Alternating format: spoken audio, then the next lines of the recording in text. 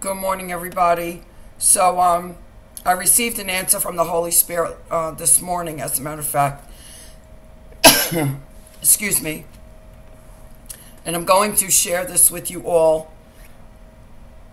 As I've been saying this whole time, nothing happens by accident, and we are not brought into each other's awareness by accident. Everything that has happened out here with these pastors attacking me was not by accident. As I said, these were demonic spirits that were here trying to get me away from God, get me to believe that God had abandoned me, that God didn't care about me. And of course, it did not work. I only went deeper into God. So I was led this morning. Last night, I had a total meltdown, and I cried. The tears were huge. The tears were like, they felt like they were this big. I could literally see them falling out of my eyes. They were like this big, coming from my soul, asking Jesus to please show me what I need to do. Show me what I'm not doing that I need to do. I surrender everything. What was shown to me this morning through this book, he led me to the book of James, and I'm about to read this with you guys. It's a very short book. It has told me what I need to do, and it has also told me what you pastors need to do. And I want you pastors to listen up very closely here. If you can open yourselves up to understand that I was not brought into your awareness by accident either, and you have gotten off your path. And that was the reason why I was brought into your awareness. You were brought into my awareness to do what you did, to help drive me deeper into the Holy Spirit. This is what this is. There's one thing that I would like to say out here. We are who we associate with. And I really want you pastors to understand this. We are who we associate with. The reality is you are on a solo path. If you are genuine in the body of Christ and you are genuinely on a spiritual path, you are solo. You are solo. Nobody can do this path for you. You have to do this alone. You can associate with other people, but you must know when to cut ties. And this is what I'm about to tell you right now, because this guy Daniel has not learned his lesson yet. I will put his video that he put out last night or yesterday in the description so you can hear it. It's towards the end when he says what he says to attack me. He called me self-righteous. This was after my video that I put out yesterday. When I was speaking to the mystics community and the occult community, okay? I wasn't speaking to anybody, any pastor out here. I was speaking to the mystics community and the occult. And this is what he put out, called me self-righteous. He said, and this is how I knew it was geared towards me. He said he doesn't like pedophiles either, but he doesn't condemn them to hell. He prays for their salvation, this self-righteous narcissist. This is, I believe, why he put this out, was because he related to everything I read on the evilness of narcissists, because he knows who he is. Here's what I would like to really stress to you pastors out here. This guy is bad news. This guy is bad news. If you want to help him and deliver him from this demon that he has, by the grace of God, I would hope that one of you would do it. I hope that one of you would do it. And I hope that the rest of you will pray for him. But he is bad news. And the Holy Spirit brought me to this book for a reason. And you pastors will hear it once I say it. But here's what I would like for you to understand. We're not talking about any run-of-the-mill pedophile that you can think of. Even these Catholic priests that are raping children, they're demonically possessed also. Nityananda is not one of these people. Here's what you all are not understanding, because you don't truly understand the spirit world. You don't truly understand it.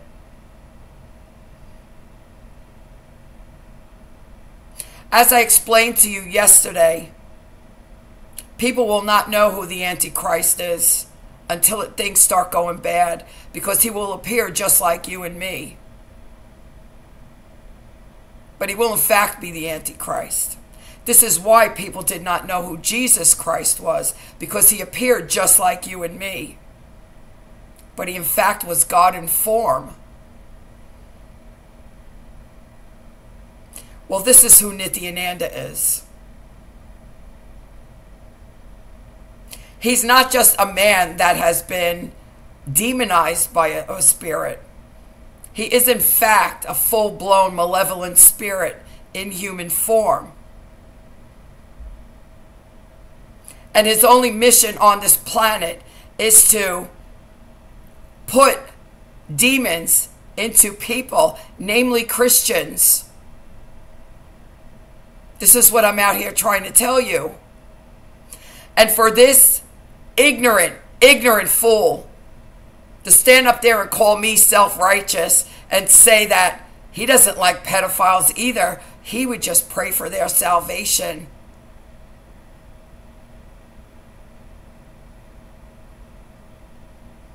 I don't even have the words for this guy anymore. I don't even have the words for him anymore.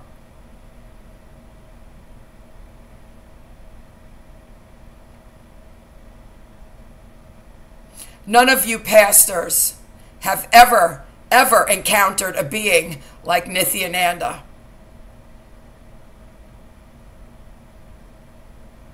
None of you. You have no clue about what I'm speaking about. But Daniel is too arrogant and too ignorant to understand when he should shut his mouth and stay out of somebody else's business.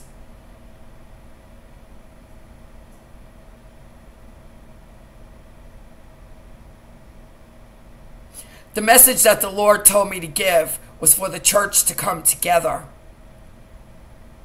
This being led to this book is a continuation of this message. So can you understand that the Lord is actually speaking to me and giving you all a message? And this message is real and it's genuine. And if you don't choose to listen, that's on you. That's on you. I'm going to give the message as I've been instructed to do. If you are truly on a spiritual path and trying to get into oneness with Jesus, I would ask that all of you so-called demon slayers, you all banded together to attack me. I would ask that you all band together to deliver Daniel from whatever demon is tormenting him, to make him behave in such a manner when the presence of God has been shown to him, the message of God has been shown to him, and he's choosing to ignore it. He's choosing to call the messenger of God self-righteous. He needs deliverance. He needs prayer. And if you demon slayers are really doing the work of God, then you all will band around your brother and you will help him out.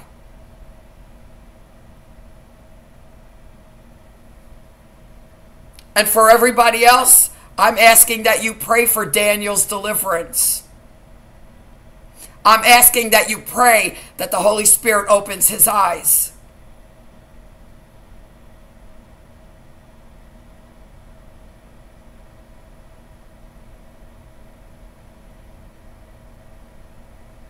Nityananda has made a conscious decision to follow the darkness. He has allowed these demons to fully take him over. He is darkness. There is no salvation for him. He has made his choice.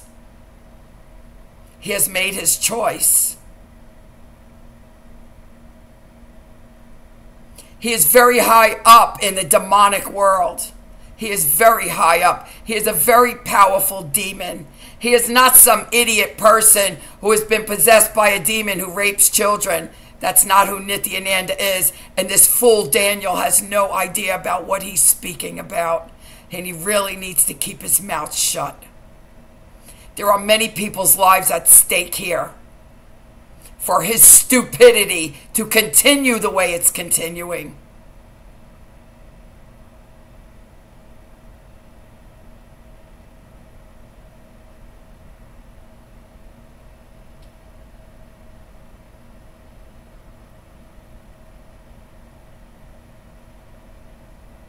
By the power of the Holy Spirit, I bind you, demon. Get out of him. Get out of him. In the mighty name of Jesus Christ. I cover him with the blood of Jesus. Get out of him. In the mighty name of Jesus Christ. You can't have him. Nityananda, I bind you. Fire of the Holy Spirit. Fire of the Holy Spirit. Fire of the Holy Spirit. I bind you in the mighty name of Jesus Christ. You leave these pastors alone. You leave them alone. I bind you with the threefold cord in the mighty name of Jesus Christ. To the pit. To the pit.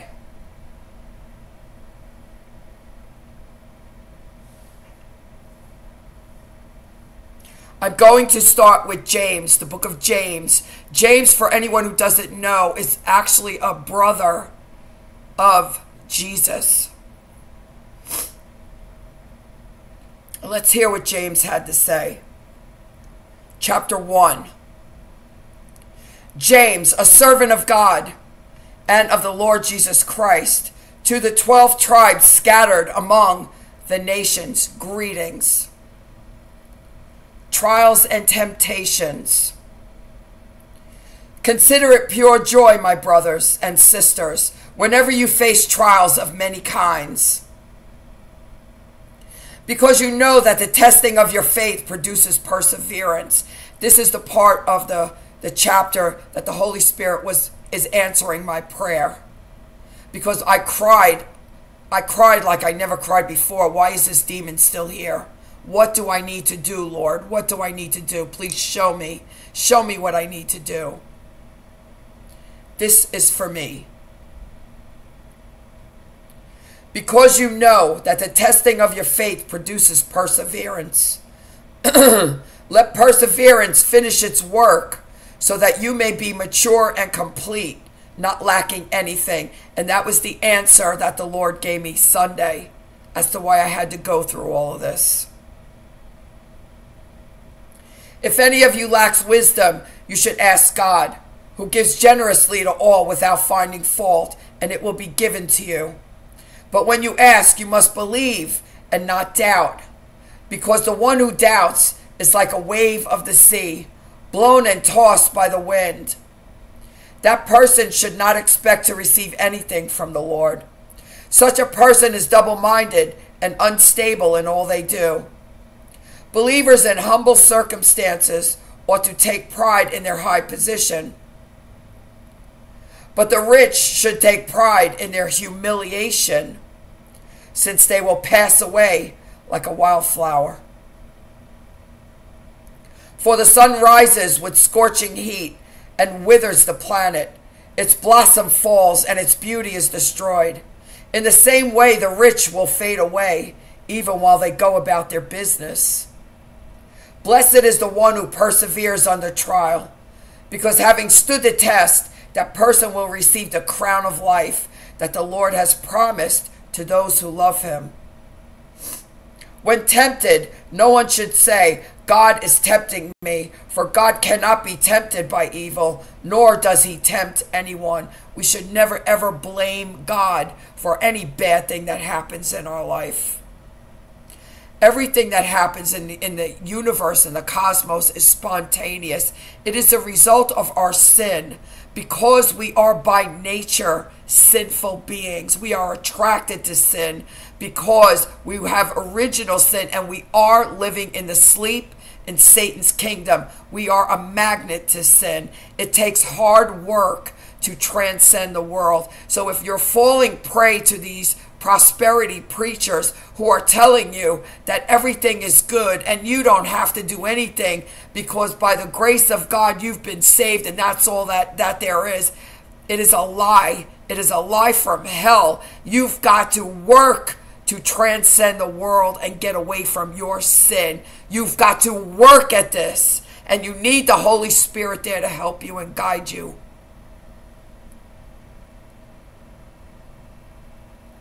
God does not tempt anyone,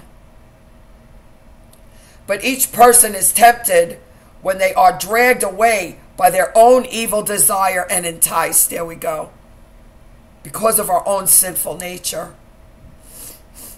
Then after desire has conceived, it gives birth to sin. And sin, when it is full grown, gives birth to death. Don't be deceived, my dear brothers and sisters. Every good and perfect gift is from above, coming down from the Father of the heavenly lights, who does not change like shifting shadows.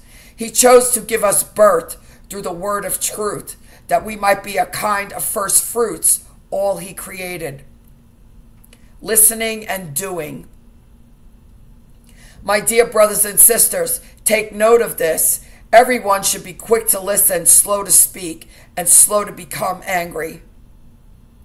Because human anger does not produce the righteousness that God desires. And this is also an answer to my prayer. It's because I ask the Holy Spirit to help me control this anger that these goons drive me to, that the foulest words come out of my mouth. I will put on this video camera and curse them with the foulest words that come out of my mouth. And it's like this demon is manifesting because I can't tell you the feelings that I have, that I want to hurt these people. Okay? So I asked the Holy Spirit, crying so desperately last night. Please help me, Holy Spirit. Help me overcome this. Help me transcend this. And he has. Now I know what I have to do. This is how I'm going to defeat Nithyananda. And I'm not going to relay what he showed me because, of course, Nithyananda is watching this. But I have been given the way to defeat him. Because human anger does not produce the righteousness that God desires. Amen. Therefore, get rid of all moral filth and the evil that is so prevalent, and humbly accept the word planted in you, which can save you. Do not merely listen to the word and so deceive yourselves. Do what it says. Do you understand? And this goes for these pastors out here who are still refusing to hear the word of God saying for the church to come together. They're Bible thumpers. The ones who are still attacking me, they are Bible thumpers. They are repeating the word, but they have not internalized the word, and they do not live by the word. And now you are being called out by the word. In the mighty name of Jesus Christ. And not gently.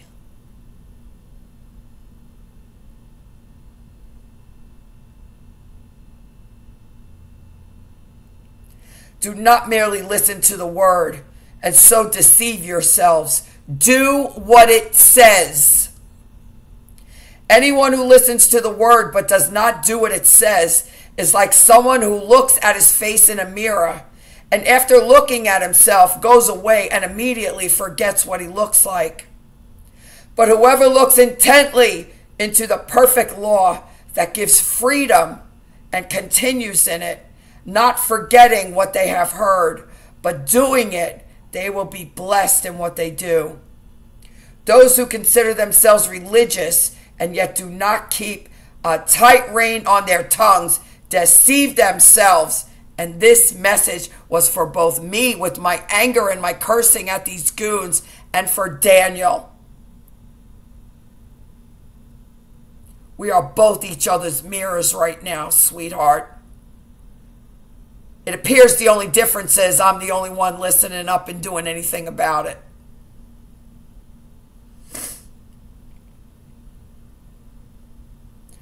Those who consider themselves religious and yet do not keep a tight rein on their tongues deceives themselves, and their religion is worthless.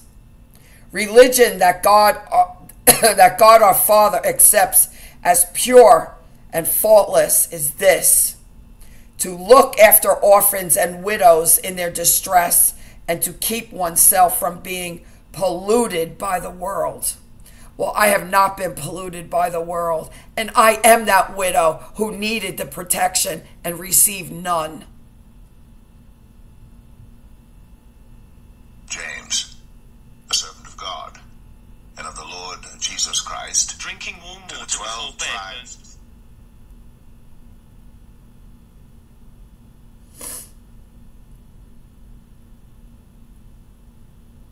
Chapter 2, favoritism forbidden. This goes to all of you pastors out here, and I want you to reflect on this. This is not smearing dirt in your face. This has been given to me by the Holy Spirit for you pastors. You must learn this lesson, and you must internalize this lesson. And I'm encouraging every one of you to read the book of James on your own and meditate on it. This is what was given to me for you. Favoritism forbidden. So this little clique you have with these demon slayers, it is forbidden by the word of God. It is forbidden.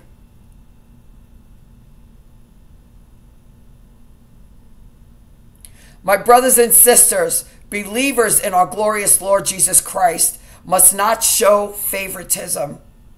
Suppose a man comes into your meeting wearing a gold ring and fine clothes, and a poor man in filthy old clothes also comes in.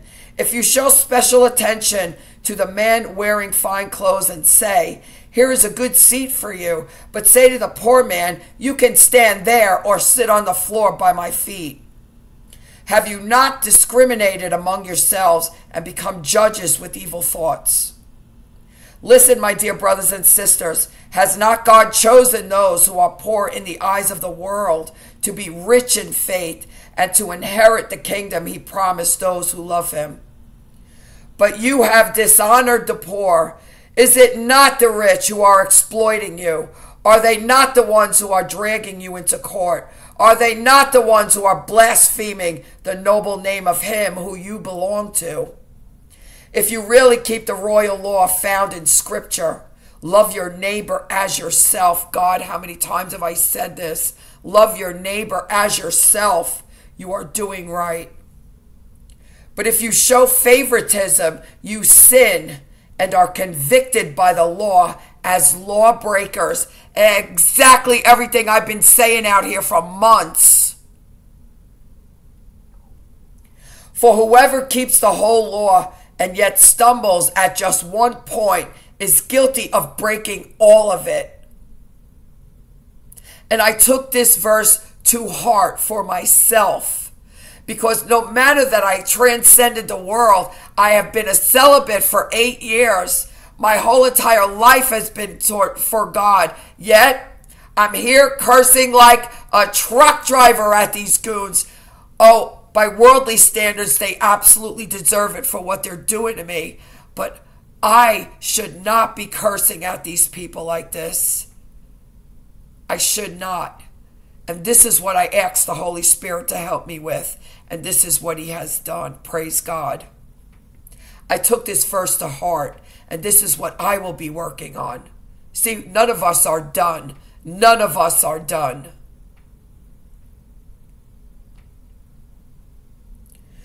But if you show favoritism, you sin and are convicted by the law as lawbreakers. For whoever keeps the whole law and yet stumbles at just one point is guilty of breaking all of it. For he who said, "You shall not commit adultery," also said, "You shall not murder." If you do not commit adultery, but do commit murder, you have become a lawbreaker. Amen. And it doesn't matter the slightest break in God's law. When we don't love everyone as ourselves, we are breaking God's law. That includes me yelling at these goons. That includes me yelling at these goons. Speak and act as those who are going to be judged by the law that gives freedom. Fear God, because God does not play. God does not play. Because judgment without mercy will be shown to anyone who has not been merciful. Mercy triumphs over judgment. Mercy triumphs over judgment. So do you understand? It doesn't matter what people do to you. That's no excuse to be breaking God's laws. And I must transcend this anger and this, even though it's a demon manifesting from me, I have got to be in control of it and turn to God when I get so angry that I want to explode like this. And I have not been able to do that yet. This is what God is waiting for. This is my perfection.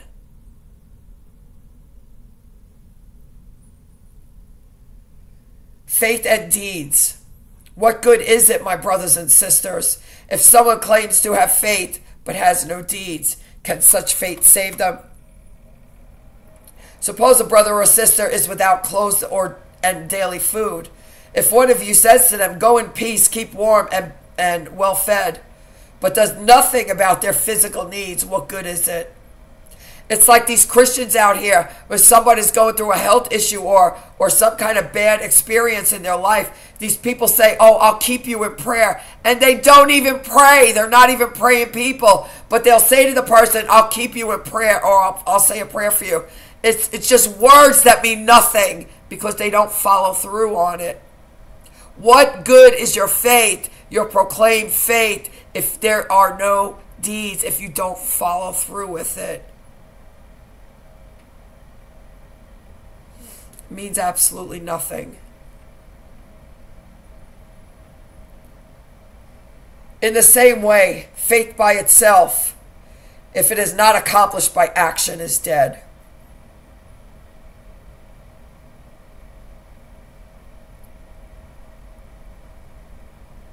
But someone will say, you have faith, I have deeds.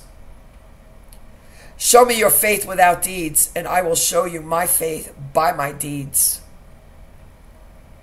You believe that there is one God. Good. Even the demons believe that and shudder. You foolish person, do you want evidence that faith without deeds is useless? And we're not talking, this is part of what these pastors were laying their egos on. They believe that their demon slaying is their deeds. And we will come to understand, as the Holy Spirit is showing me through this chapter, this is not what the Holy Spirit is talking about, because what they are doing is not truly for Christ. It is for their own egos, for name and fame, to be known out in the world. It's a whole different thing that they're doing. It is not what is being said in the Bible, which is what I've been saying out here this whole time. We must transcend the world. We've been commanded by Jesus to transcend the world. This is not a suggestion. This is not a suggestion. This is a commandment.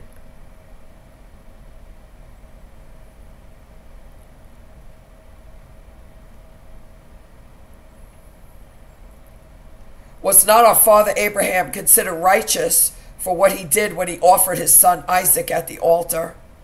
You see that his faith and his actions were working together. You see, what Abraham did was not so that people on the outside world would admire him and adore him and worship him.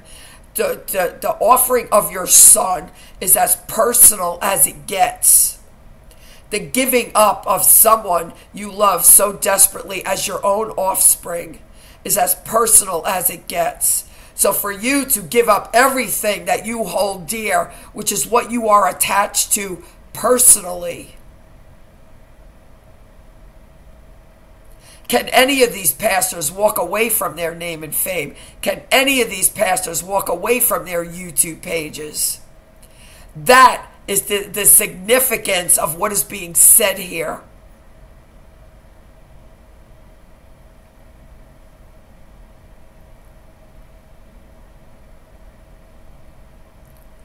Was not our father Abraham considered righteous for what he did when he offered his son Isaac on the altar? You see that his faith and his actions were working together, and his faith was made complete by what he did. And the scripture was fulfilled that says Abraham believed God, and it was credited to him as righteousness, and he was called God's friend. You see that a person considered righteous by what they do and not by faith alone. Let me read that again. You see that a person is considered righteous by what they do and not by faith alone. In the same way, not even Rahab, the prostitute, considered righteous for what she did when she gave lodging to the spies and sent them off in a different direction. As the body without the spirit is dead, so faith without deeds is dead. You are only able to love other people as yourself if you are living from the spirit man. Because if you are still in the sleep and in the personhood, you are functioning from Satan's realm, and you are extremely selfish, and that ego is huge, and it's all about you. You are not able to love another person as yourself if you are not coming from the spirit man. And this is exactly what those words are saying. As the body without the spirit is dead, so faith without deeds is dead. You're giving lip service to Jesus. You're not giving your life and your heart. Taming the tongue. Not many of you should become teachers, my fellow believers, because you know that we who teach will be judged more strictly. We all stumble in many ways. Anyone who is never at fault in what they say is perfect, able to keep their whole body in check. When we put bits into the mouth of horses to make them obey us, we can turn the whole animal. Or take ships as an example. Although they are so large and are driven by strong winds, they are steered by a very small rudder wherever the pilot wants to go. Likewise, the tongue is a small part of the body, but it makes great boasts. Consider what a great forest is set on fire by a small spark. The tongue also is a fire, the world of evil among the parts of the body. Amen, amen, amen. It corrupts the whole body, sets the whole course of one's life on fire, and it is itself set on fire by hell. Yes. All kinds of animals, birds, reptiles, and sea creatures are being tamed to have been tamed by mankind. But no human being can tame the tongue. It is the restless evil full of deadly poison. With the tongue we praise our Lord and Father, and with it we curse human beings who have been made in God's likeness. Hallelujah! This is what I am being convicted of right now. I am being so convicted of this for myself.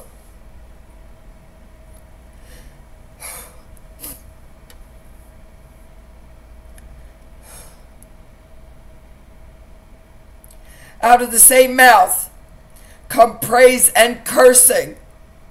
My brothers and sisters, this should not be. Can both fresh water and salt water flow from the same spring?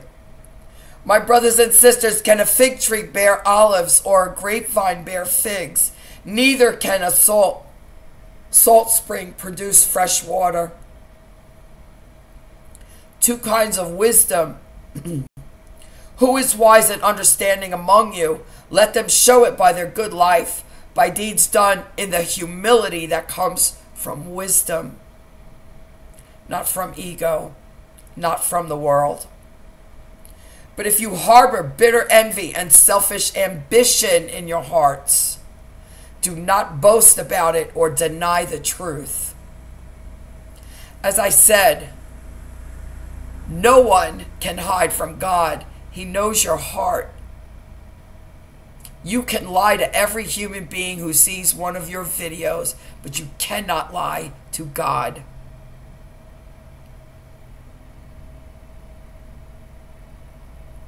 Such wisdom does not come down from heaven, but is earthly, unspiritual, demonic. It is worldly. I'm going to read those two again. But if you harbor bitter envy and selfish ambition in your hearts, do not boast about it or deny the truth. Such wisdom does not come down from heaven, but is earthly, unspiritual, demonic. So all of these prosperity preachers, as I said, they're twisting the gospel. This does not come from God. It is false doctrine. It is false doctrine. For where you have envy and selfish ambition, there you find disorder and every evil practice. But the wisdom that comes from heaven is first of all pure, then peace-loving, considerate, submissive, full of mercy and good fruit, impartial and sincere. Peacemakers who sow in peace reap a harvest of righteousness.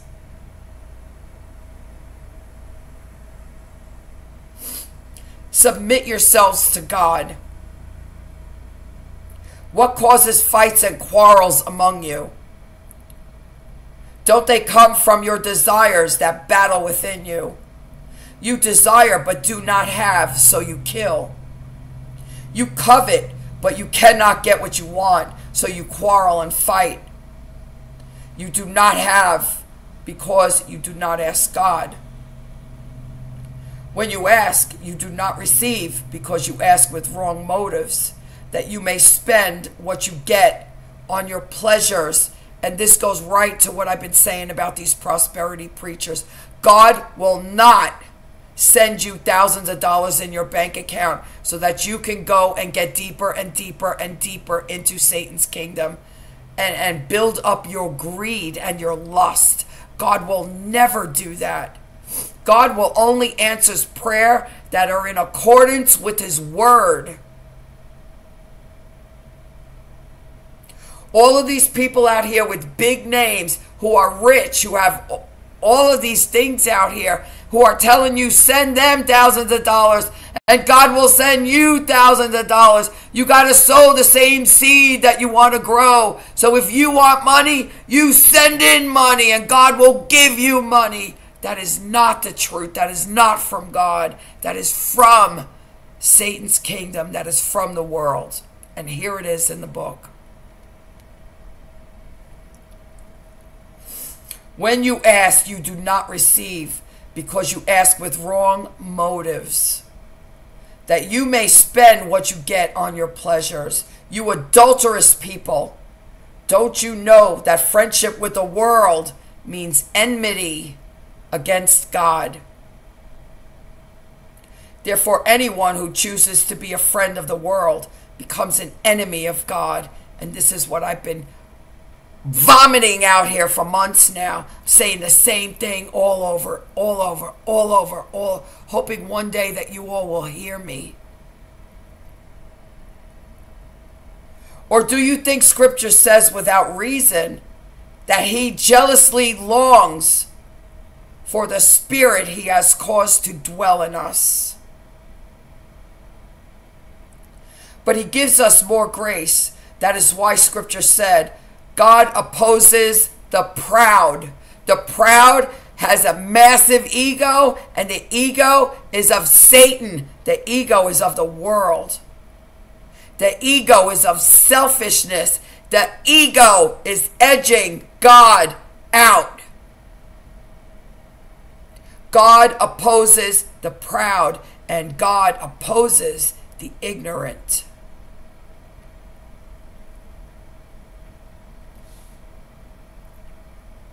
But shows favor to the humble. Submit yourselves then to God. Resist the devil and he will flee from you. Come near to God and he will come near to you. Wash your hands, you sinners, and purify your hearts, you double-minded. Grieve, mourn, and wail.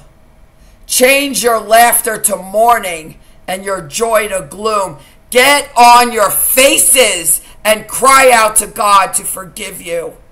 Get on your faces and cry out for forgiveness and repent.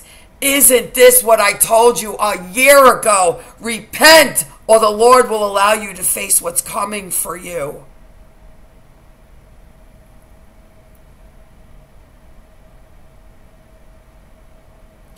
Grieve, mourn, and wail. Change your laughter to mourning and your joy to gloom. Humble yourselves before the Lord, and he will lift you up.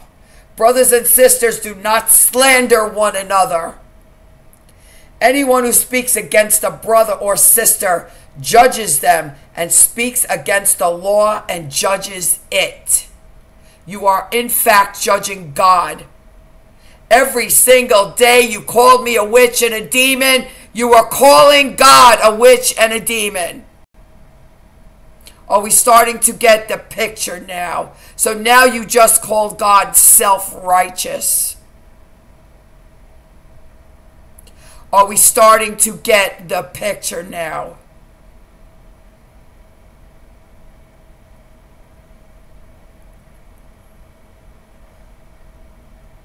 When you judge the law, you are not keeping it, but sitting in judgment on it.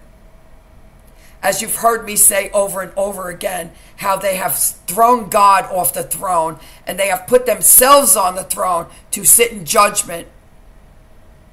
Every single thing I've said out here was spot on, accurate, and correct. Every single thing. There is only one lawgiver and judge, the one who is able to save and destroy.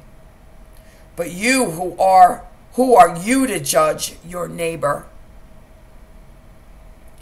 Boasting about tomorrow. Now listen, you who say, today or tomorrow we will go do this or that city. We will go to this or that city. Spend a year there, carry on business and make money. Why? You do not even know what will happen tomorrow. What is your life? You are a mist that appears for a little while and then vanishes. Instead, you ought to say, if it is the Lord's will, we will live and do this or that. As it is, you boast in your arrogant schemes. All such boasting is evil. If anyone then knows the good they ought to do and doesn't do it, it is a sin for them. Warning to rich oppressors. Now listen, you rich people, weep and wail because of the misery that is coming on you. Your wealth has rotted, and moths have eaten your clothes. Your gold and silver are corroded. Their corrosion will testify against you and eat your flesh like fire. You have hoarded wealth in the last days. Look, the wages you failed to pay the workers who mowed your fields are crying out against you. The cries of the harvesters have reached the ears of the Lord Almighty. You have lived on earth in luxury and self-indulgence. You have fattened yourselves in the day of slaughter. You have condemned and murdered the innocent one who was not opposing you. Hallelujah. Patience in suffering.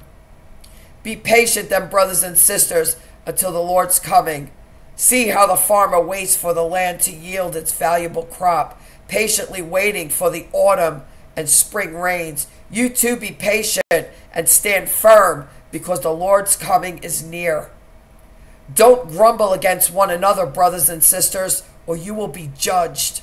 The judge is standing at the door. Brothers and sisters, as an example of patience in the face of suffering, take the prophets who spoke in the name of the Lord. As you know, we count as blessed those who have persevered. You have heard of Job's perseverance and have seen what the Lord finally brought about. The Lord is full of compassion and mercy. Above all, my brothers and sisters, do not swear, not by heaven or by earth or by anything else. All you need to say is a simple yes or no. Otherwise, you will be condemned. Do not make any vows or oaths with anybody for anything, for any reason. Because you are in the sleep, you are of Satan's kingdom. You are literally making a vow and taking an oath with Satan. A simple yes or no is all we are commanded to do. The prayer of faith. Is anyone among you in trouble? Let them pray. Is anyone happy? Let them sing songs of praise. Is anyone among you sick? Let them call to the elders of the church to pray over them, anoint them with the oil in the name of the Lord. And the prayer offered in faith will make the sick person well. The Lord will raise them up. If they have sinned, they will be forgiven. Therefore, confess your sins to each other and pray for each other so that you may be healed. The prayer of a righteous person is powerful and effective. Elijah was a human being, even as we are. He prayed earnestly that it would not rain, and it did not rain on the land for 3.5 years. Again he prayed, and the heavens gave rain, and the earth produced its crops. My brothers and sisters, if one of you should wander from the truth, and someone should bring that person back, remember this: whoever turns a sinner from their error of their way will save them from death and cover over a multitude of sin.